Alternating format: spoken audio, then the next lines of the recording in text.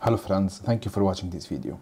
I am Mohamad, and today we're going to be discussing a new feature within .NET 8, which is HTTP request timeout. We're going to be seeing how we can actually implement timeouts on our call in order for us to protect our API and give the user a better user experience. So let's get started.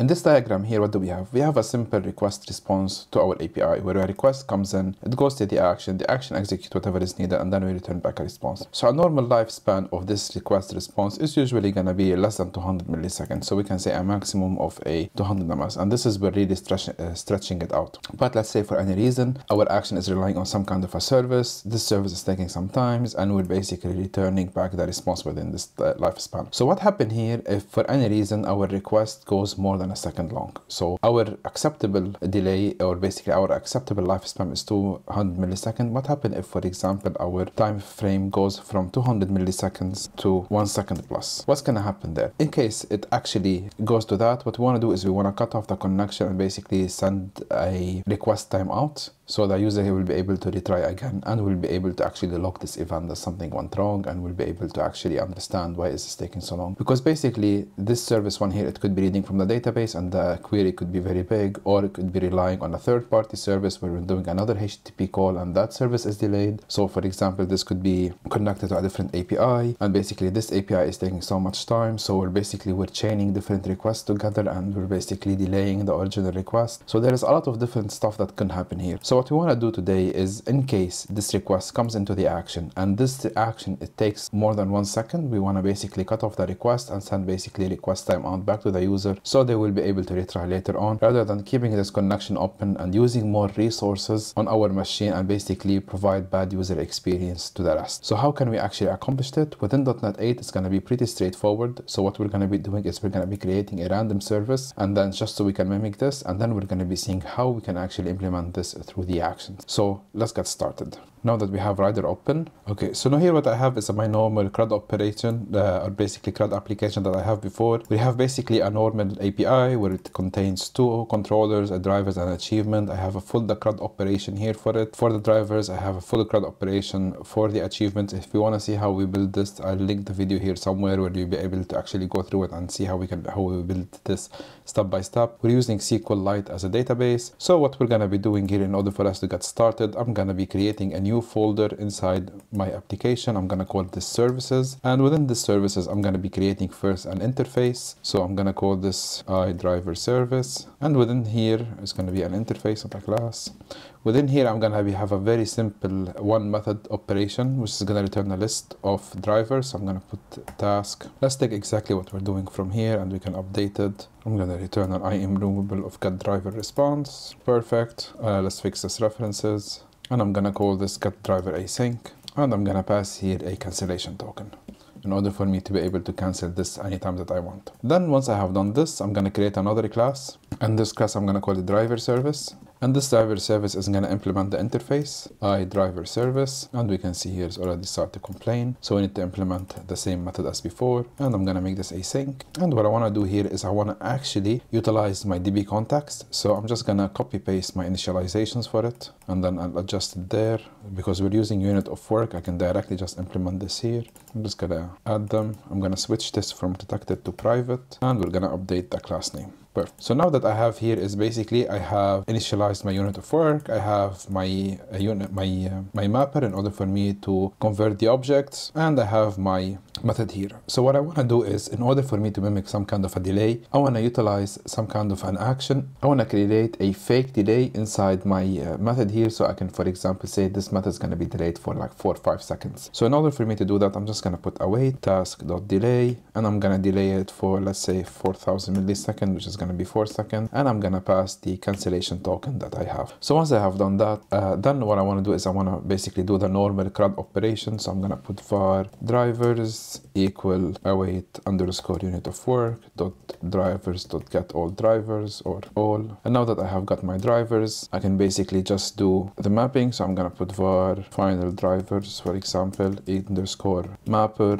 dot map, I'm gonna be mapped to IEnumerable of get driver response, and then I'm gonna take my drivers as an input. And once if everything goes to plan, I'm just gonna return my final drivers. So now that I have this is gonna be my service who's gonna be responsible for getting me my drivers. We can see here that I have my delay, and here I have my drivers implemented. So what I want to do right now, I'm gonna go to my program.cs and I want to inject my service here. So inside, next to the unit of work, I'm gonna put the iDriver service, and I'm gonna inject it here as well, the driver service. So now what we're gonna do is I want to execute this, see how it actually runs, and then once I have done that, I'm gonna actually go back and actually implement the timeout. So now I'm gonna run this. I'm gonna go to Postman, and within Postman, I'm just gonna do send request, and we can see we got it. And this is, I just remembered we did not map it back to the controller, so let's map it to the controller. So here what I want to do is I'm just gonna inject my service. So I'm gonna put private iDriver service underscore driver service, and let's initialize it through the constructor. Okay, perfect. Let's just put this on a new line so it's easier for us to see. Okay, perfect. And what I want to do here right now inside my get all drivers, instead of relying on this, I'm just gonna put driver service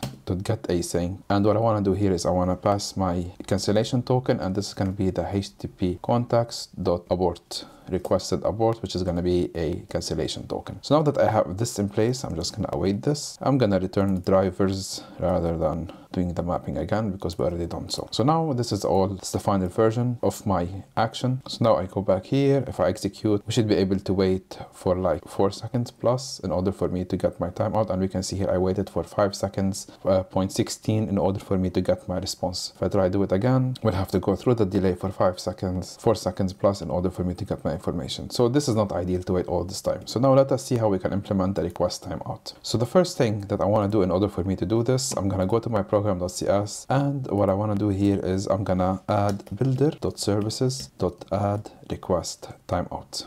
And this is right now, as soon as I added this, what I'm adding is I'm adding my request timeout services into my pipeline in order for ASP.NET to know that I want to use this. And for me to use this, I did not install any new packages. I did not install anything else or and utilize any different library. All of this comes out of the box.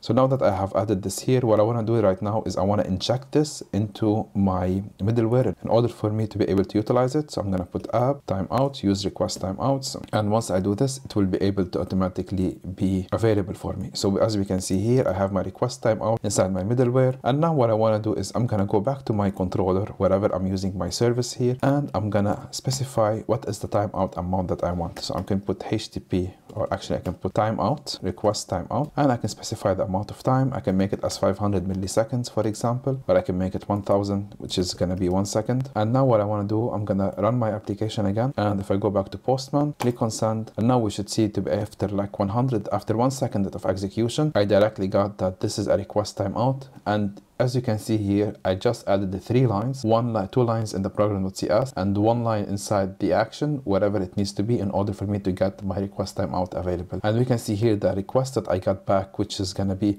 a server is acting as a gateway or a proxy, did not receive a timely response, which means that my application itself cut down the request because it was taking so much more time, more than the 1 second that's allocated for it. And basically I got my 504 returned back to me. And as we can see here, I got this error here because basically it stopped, the cancellation token interfered, and the task was directly cancelled because my request has timed out. And we can see here the power of this. So right now I put it as 1000 milliseconds. I can change it to 500 seconds, for example. And now if I run this again, if I go back, now we should see this less than 1 second. And we can see here now I got this as 842 milliseconds because it already passed the 500 milliseconds that I have allocated for it, which is great. So now I have my basic timeout functionality working, and I have my basic implementation in place. Let's see how we can push this a bit further by actually creating some rules. So before we do any of that, we can see here that my request timeout, I can allocate it to an action, as we can have here. I can actually allocate it to the full controller by itself. So I can add it in this here. So this means that any action within this controller will also have a 500 millisecond request timeout. So we can see the power of timeout is not only going to be limited to a single action. So another thing we can actually do here is, if I go back to my program.cs is I can actually expand more on this request timeout service here by providing it much more configuration. So we're going to be seeing two different configurations that we can give and actually how we can utilize it. So let me stop my application. So what I'm going to do here is put options. So I'm going to put opt and then specify my options. I'm going to put opt.default policy and I'm going to say equal new request policy timeout. And here I'm able to specify different configurations. So the first one, it could be the timeout span. So I can say the timeout span, it could be like 5,000 milliseconds. So I can put time span from, let's say, milliseconds, and I can specify like 1,000 milliseconds. And I can put the other one, which is the timeout status code that I want to utilize. So I can utilize int HTTP status code dot, for example, I can put bad request or anything that I want. So this could be one of the other items that I can actually specify here. And if I want to specify a different timeout option, what I want to do is, what I can do as well here is